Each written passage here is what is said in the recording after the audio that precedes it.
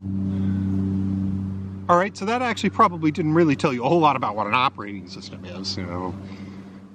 Crazy Van Meter Sensei, he's talking about special relativity, and we thought we were taking a class in operating systems. All right, so what is an operating system? Let's be a little bit more concrete.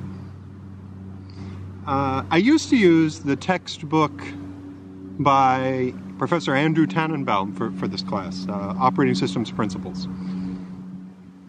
It's a great textbook, but it's kind of old, so I use a different one. I'll show you here in a minute these days. Tannenbaum Sensei defined an operating system as providing two main pieces of functionality: resource management and extension of the machine.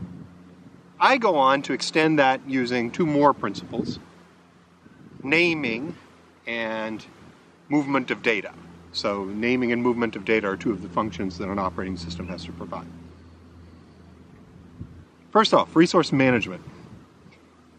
Part of where I was going with the discussion of special relativity is the idea that lots of things are going on in different places, and you have to be very careful about the conflicts that might occur because you're doing something over here that might cause a problem over there, but you can't communicate the information very well. So an important role in the operating system then is to manage resources in a way that is consistent with making sure that everybody gets what they need and that no conflicts occur, that two programs don't use the same piece of memory or the same block on a disk drive, something like that. So the kinds of resources that get managed, obviously there's space on a disk drive, but there's also memory and access to the CPU itself. So we'll talk about scheduling of CPUs, and we'll talk about memory management over the course of the semester. So that's resource management. Extension of the machine means creating a software system that allows application software, programs that are running on top of the operating system, to believe that they have access to a larger set of resources, or a different set of resources than the hardware actually provides. Another term for this could be virtualization. We'll talk about virtualization in a variety of ways. Virtualization also ties into resource management, and I'll talk about that more in just a minute. All right, so we've got resource management and extension of the machine. Naming. Well, naming is one of the key things that an operating system always does. In fact, any computer system does it. You might think, first off, of a name as like a file name. Well, in a Unix-like computer operating system, including Mac OS or Linux or FreeBSD, the name of a file is actually a number. So you have that human-readable name, and then there's the number that's also a name, and that number is called the inode number. And we'll talk about that way toward the end of the semester. But that inode number is what the operating system actually uses to keep track of the file itself. The process of naming involves translating that human-readable name to that inode number. That's one aspect of naming. But memory also has names. Every byte of memory that you access has an address, and that address is a form of name. Other computers have names. Processes have names. Devices have names. You can think of the address of a block on the disk drive as the name for that block. So I think of naming as one of the critical things. I got that all the way back from the operating systems professor that I had when I was in graduate school, a man named Kim Corner, who taught me a great deal.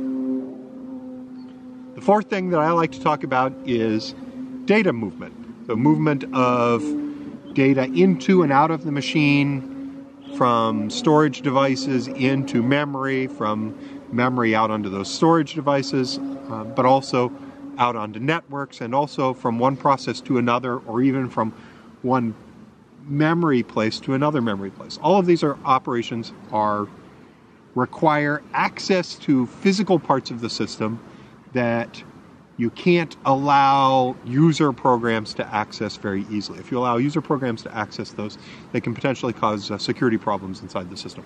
So that data movement has to actually be managed by the operating system itself. So, extensibility of the machine, resource management, naming, and data movement. That's the way I used to teach this. But now, these days, I'm actually using a different textbook for this class. This lovely book. Operating Systems, 3 Easy Pieces, also known as OSTEP, O-S-T-E-P, by Ramsey and Andrea Arpachi-Dussault. They're professors at the University of Wisconsin in the computer science or computer engineering department there. I've known them since they were graduate students. When they were graduate students, they worked on a storage project, and I also used to work on storage systems as well. That was how I got to know them. So in OSTEP, which we're going to use as the primary text for this course, they divide the key functionality of an operating system up into 3 major parts. One is virtualization, which we can relate to the extensibility of the machine we were talking about a minute ago. The second is concurrency, which relates to resource management also, but it means the sharing of resources within the system at the same time, and also sharing of data, how you go about calculating something cooperatively, as well as actually sharing the resources. And then the third topic they talk about is persistence. And they don't mean just trying again and again and again. What they mean in this case, persistence is a technical term for data that persists or exists across time. In particular, across losing the physical power of your system or shutting a system down or something of that nature. So in English, we call this non-volatility. The Japanese term for it is fukihatsuse. The 2 most important types of non-volatile storage that we use these days are magnetic disk drives and flash memory. You're probably using flash memory in your smartphone and maybe even in the laptop or desktop computer you're using to watch this right now. So, virtualization, concurrency, and persistence. That persistence is the domain of I/O, but also of managing the data inside the computer system, including where you store files on disk and things of that nature. So we'll cover that toward the end of the semester.